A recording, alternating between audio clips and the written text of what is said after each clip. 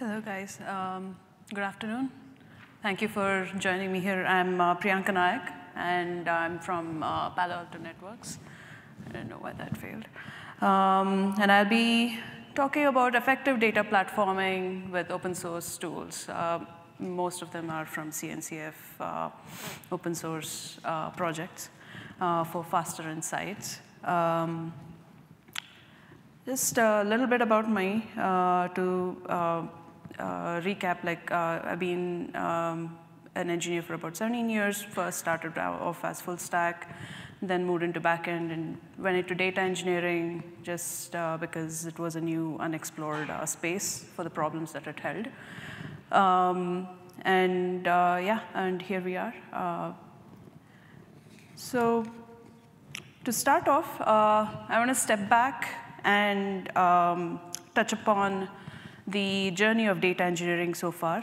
Before data democratization, there were the stakeholders generally for data engineering teams used to be senior leaders, marketing teams, or sales teams, and mostly asking for reports, right?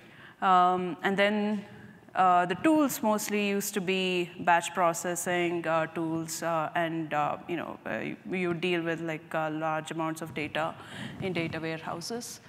I know why this is glitchy.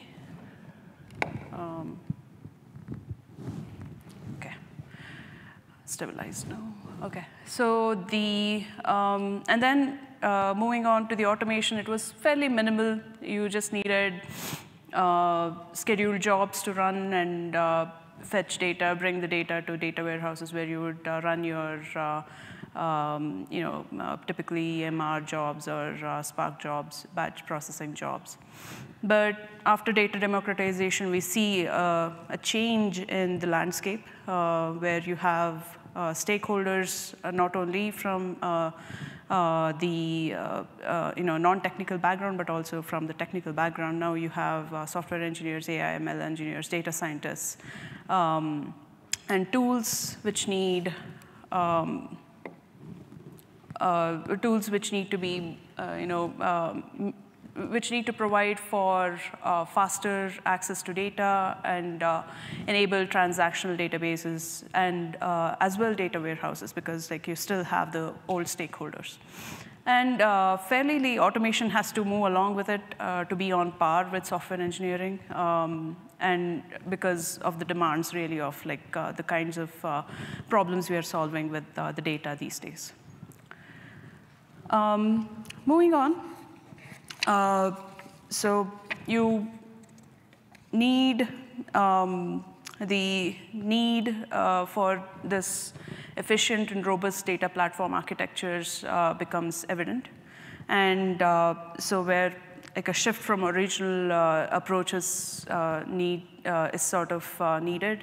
And to consider, existing third-party services can be fairly expensive to start off with. So, and also based on usage and cost, data engineering teams need to weigh between third-party versus open source, and also you have to think about delivering value early and continuously. So, sound architecture with clear aims becomes key. And to solve that, let's look at some of the data platform architectural aims. So here, a combined, cross-pollinated set of architectural concepts between software and data engineering, these are things which we are fairly familiar with. For instance, modularity, you want to handle data, you want to have separated data for different purposes, and then separation of concerns, where you want to separate ingestion from processing and separated from storage as well. And having a loose coupling of the system, or the entire architecture within the architecture becomes necessary. This helps, whenever there's a change in some part, it need not break the pipeline of your data ingestion or processing for that matter. Scalability at every part of the pipeline also becomes crucial, and low bar for entry and to maintain as well. Like you want to have like people come in and be able to maintain the data platform as soon as possible. That's just a nice to have feature. And obviously low cost. So far, so good.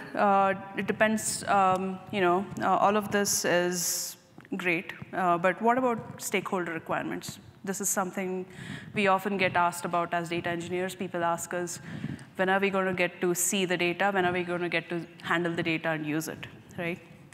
So if we look at the general laundry list of like what stakeholders want, they want to have the ability to handle and join and enrich data from varied sources. There's documents, existing data, which are present already in warehouses, and maybe from tools you want to begin collecting data, and you want to have the ability to bring them together and show things, right? So the transmission of varied data sources to points of usage, they want just the data to be available for reporting purposes or probably even third-party tools.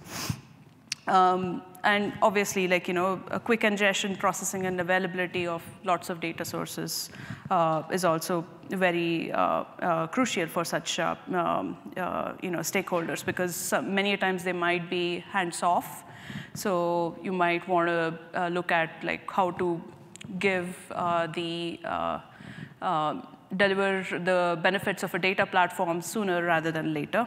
And similarly, in ML and AI engineers, they want data as soon as possible and the most relevant data which is available at that time. So what are the stages of development for such a architecture, which considers both data platform, trying to satisfy all the architectural aims and also the stakeholder requirements, and how will we build it? So this, there are several stages, obviously, which I want to elaborate on here. First is obviously understanding your data and pre-processing.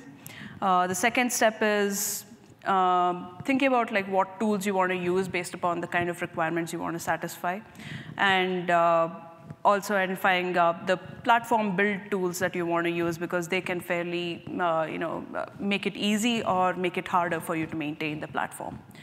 And putting it all together, you have ingestion, streaming and stream processing, storage and dissemination, and obviously you want to monitor your data platform architecture and also think about the security features that you want to provide. Other features like data catalog may be very useful for people who are hands-off. They're not technical users. For such people, you'd want to think about how you want to build the data. So yeah, coming back. You want to serve even your non-technical users in a better way. And a data catalog is sometimes gives you visibility as to what data you're collecting and serving them. So the how, the first step which I mentioned was understanding your data and pre-processing. This is about really knowing the data and the data sources for your stakeholders before making the system understand it, right? So all of this will involve having conversations with your stakeholders and understanding what sort of data they want to bring in, and how do they want to access it and everything. So thinking about whether they are structured, semi-structured, whether they're stream data, or if it's something where you have to convert a batch to stream, and how frequently does the data change, and what is the size by which the data grows regularly. And you want to also talk to them at this point about the purge policy, how relevant is a two-year-old worth of data, how relevant is it, just in the last week, right? So you want to have those kind of conversations. And one of the most important things which we neglect at this point is mapping your more ubiquitous synonymous fields in master data. Each team uses different terms and really just different terms to identify the same thing. So you want to ask questions like, is this product ID, which you call within your team, the same as the team ID, which this other team calls it as? So you want to be able to relate your fields, and you want to have a way of relating those fields in a way that you can later on know that, okay, this means the same thing, so whenever you're joining or enriching, you can use similar parameters. And obviously, cleaning your data, pruning unused data fields is one example of it. The other thing is also standardizing data and event representation. CNCF's cloud events is a nice example. There could be other ways in which you would want to standardize it. Proprietary ways of establishing your format of events and data. And the needs of stakeholders, as I mentioned, like, do they want reports or insights, and are they more hands-on or hands-off or both? So you want to have these conversations before. Now, based on this, we want to gather our tools. Schemas in data are very important in the beginning. Sometimes, surprisingly, they are an afterthought. After the data comes through, everybody's like, okay, how does the data look like? What are the fields? What is the, what are the fields that we are interested in, and what we need to focus on? So this is what I would call a stitch in time, really like saves 9 later on down the road. So first, you want to pick the kind of schema management that you want to do.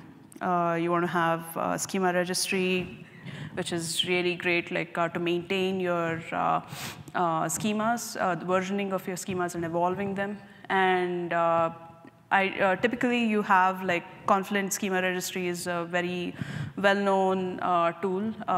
It is Confluent community licensed, and there are certain restrictions on it, which you might have to think about. Like if you want to have a forethought, you might not want to use it, but it's something nice to start off with because it has all the bells and whistles. In place of that, you can always use Red Hat's artifact registry. There is a nice blog from Red Hat where where they just say, like, you just drop this in in place of schema registry. But yeah, I haven't tried it. I would suggest if anybody wants to try it, that'll be a great option.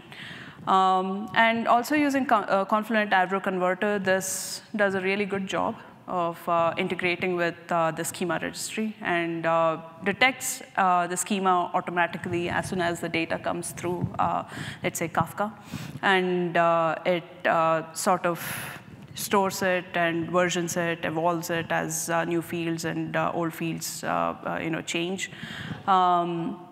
And some of the other tools, obviously, which I will be mostly focusing on here are open source and cloud native, Kubernetes, obviously, on the cloud of your choice, and Kafka, which I will use as like a ingestion pipeline platform.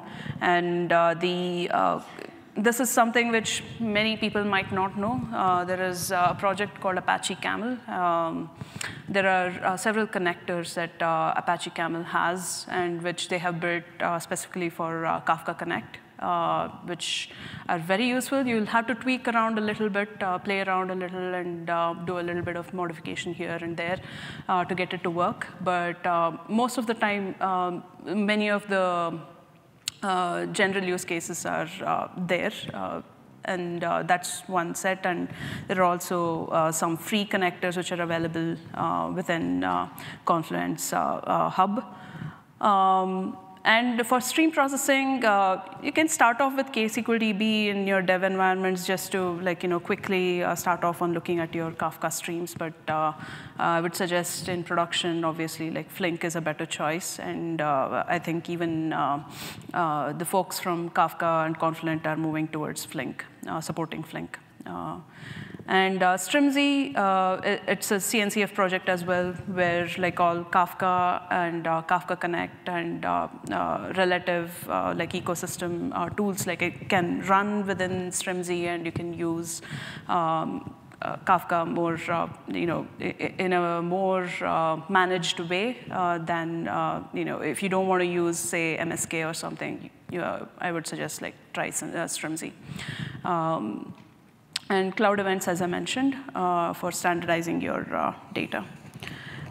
So, and then a few more things, why we want to choose Kafka is because of its capability in handling large data feeds and in inbuilt scalability, and just having that ecosystem around it is also really helpful.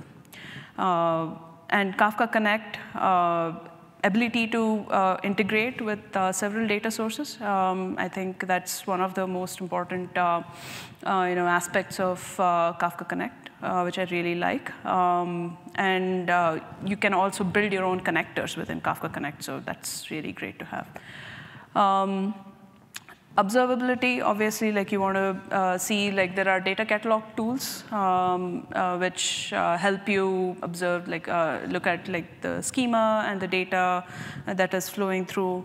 And this is really helpful because for you as a person who is expected to deliver on, on your promises to stakeholders, you want to be able to use data catalog. There are several solutions. I will not name them right now. And platform monitoring, we use Grafana, Prometheus, more so with Kubernetes than any other thing, and they're pretty good and robust. And moving on, let's see, the platform build tools, this really using Helm to run Kafka and Kafka Connect, the connectors as well, within the Kafka Connect. There are CRDs for that which Strimzy provides. And Strimzy itself has its own CRD to run on Kubernetes and schema registry as well. So you can just build Helm charts for all of them and deploy them. Terraform is great. Which can help you deploy things for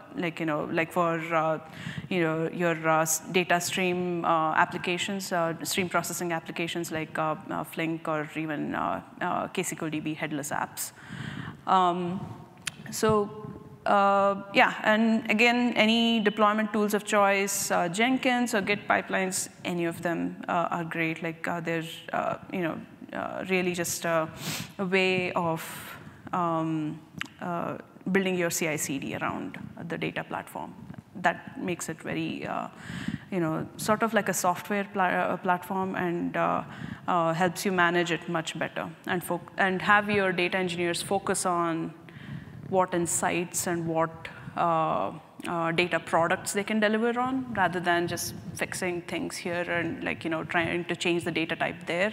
These are all real-world problems which data engineering teams deal with, and it's a pain.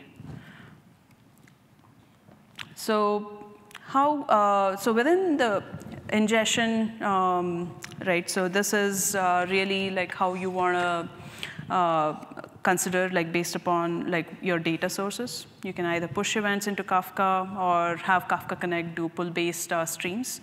As I mentioned, there are several connectors, source connectors for different source types. And SMTs exist, which also help you deal with a specific message, per message transforms that you can perform, flattening, casting data types from one to the other. And as I mentioned, schema registry, different levels of compatibility. So Confluent has all of this, but yeah, you can try to also leverage the artifact registry from Red Hat as a drop-in replacement. So yeah, that. And moving on next to stream processing. Here, one thing which I really found helpful is creating lookup tables. This is why I want to pitch stream processing in place of batch processing for data engineers is you are dealing with one message at a time, and you're dealing with like a small chunk of messages or data at a time, rather than like dealing with like a TB worth of data and trying to handle them in like your scripts, trying to build windows and aggregate and transform stuff within that is a pain. So I'm one of those evangelists for stream processing compared to batch processing, and it really definitely makes a difference in how you maintain it, and what you get out of it is quite valuable. Storage and dissemination, this is, again, like you have Kafka Connect. So as I mentioned, there is source connectors, and similarly, there are sink connectors for different target locations. And here, too, you can leverage the Camel project or free connectors from Confluent Hub. There are paid connectors, but which are probably available via Confluent's own cloud service. And then for instance, I want to talk about like the BigQuery sync connector, which when it integrates well with Kafka, and then the Kafka Connect connector also integrates with the schema registry, identifies what the schema is for a specific piece of data, is able to evolve your tables on BigQuery on its own. It creates, updates the tables based on the schema, upserts into the tables or new partitions, and the data is now readily available. Any new change that happens at the source is now replicable, like without any intervention by the data engineer.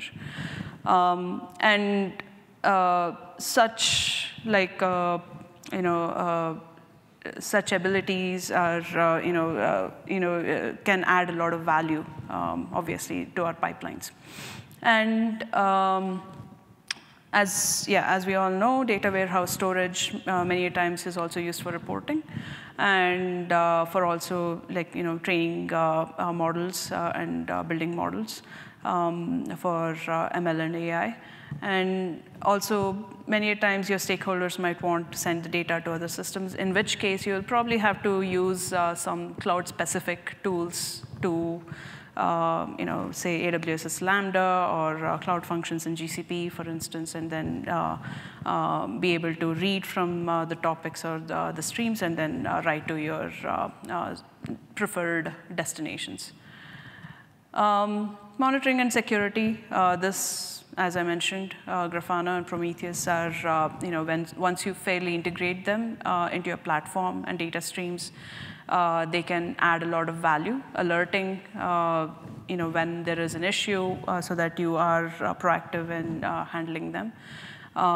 So securing everything with RBAC, this is very important because there are times when there are ad hoc users who just want to access certain data, but they don't need it after that. So you want to have like time-based revocation, for instance.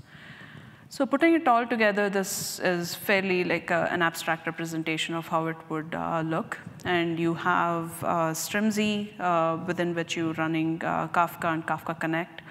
And you have the schema registry, which integrates, and stream processing runs on top of Kafka. And you have all of your data catalog, alerting, automation monitoring and RBAC as your important pieces within the architecture. So this builds like a wholesome architecture that, once you set this up, this really takes a lot of time off of people's hands in focusing on the kind of problems that they should be focusing on and not dealing with pipeline failures, for instance, for like a data type change. So when we built this, like what would we learn from this, right? Like some of the advantages, as I mentioned earlier, there are Kafka and Kafka Connect have good integrations and ubiquitousness due to the usage of standards and useful tools like the ecosystem built around it. And KSQLDB has a few downsides. This was something which we began realizing early on. It has a way of doing certain things very easily, like enriching and joining data. You can do it fairly easily, but then if you want to aggregate within a window, for instance, then it begins to sort of fail. Whereas Flink adds a lot of value there. And so resolving your schemas automatically, this is very important. This is something which, when I started off, was like I literally wrote schemas by hand and evolved them when people change their schemas at the source, and it's not a fun thing to do. This was, a few years back when things were not as available as they are right now, the kind of tools that are available right now. So yeah, optimizing your transformations with stream processing, again, adds value. And so always, this is another thing. This we usually neglect in, while we are building a data platform, is we ignore talking to stakeholders, but we should always talk to them to ensure that they're benefiting from the data that we are generating for them. And if no connector exists, there is a way in which you can, the whole formula of building a connector is also available, that you can build them yourself and also learn from existing ones which are open source. And some of the open source communities which we used were like CNCF's, Strimzy and Cloud Events on Slack, generally engaging with the community, trying to understand what are the general problems that they were solving. And Apache Camel project on GitHub, like you have issues. The issues page on GitHub is a fairly active one. You can post issues, you can ask for enhancements, but if you want, you can also fork and build your own enhancements on top of those connectors. I'll want to just end this talk with this quote about how we want to keep on learning, and we'll always be evolving. And thank you so much for your time and attending this talk. And please feel free to ask any questions. Thank you.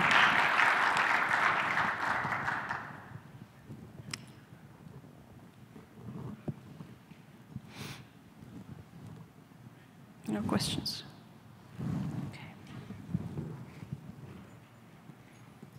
Hey, I've got a quick question for you. Yeah. In terms of data quality and kind of that end of testing all of your transformations and the final product coming out of your platform, do you have suggested OSS libs that you like for that? So just making sure I heard you right, you're asking about data quality and how to ensure data quality? Yep.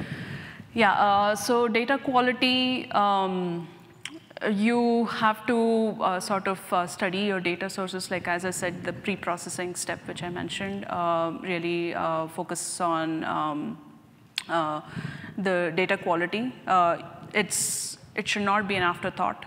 You want to think about it initially. As I said, some of the problems that I have encountered are, there are 5 different terms multiple teams use for the same thing. And then they each has like a set of items under them. And you want to bring them all together. And how you bring them together also matters. So that is one of the problems. The other one is finding there are fields which were used like a decade back and no longer in use, which are not updated. There is no relevancy to those fields, making sure that you weed those out initially itself. And SMTs are a great way of doing that. Like anytime you want to do that, like whenever you're, let's say you're doing a pull-based model, like you're pulling the data, you want to see, okay, these fields are like, that are not needed, but they exist in the data source, and you don't want to rely on, you don't want to have a dependency on that other team to fix that stuff. So you can use those, but you'll always have to have this conversation with the stakeholders. Yeah. So that's at like the first layer of just like from pure ingestion, but you're not necessarily like suggesting paths after that. Could you come closer, please? Oh, sorry. Are you suggesting only at the ingestion layer, or like what about like post transformations or whatnot? Do you have additional layers of data quality checks that you like there? Yeah. So what happens is initially like you join your data sources, or let's say you enrich them. You end up with bad data. Sometimes there are duplicates. Duplicates is like the low bar, like for like and deduping data. There are several strategies that stream processing like gives. Like Flink gives like several ways of like deduping data. Which you can use. I haven't encountered other kinds of issues there, these kinds of issues, but if you solve them beforehand, you're not going to mostly encounter them there. Gotcha. Thank you. Yeah, no problem. Thanks. Right. Thank you all. Looks like there are no more questions, and I'll see you all. Have a nice evening.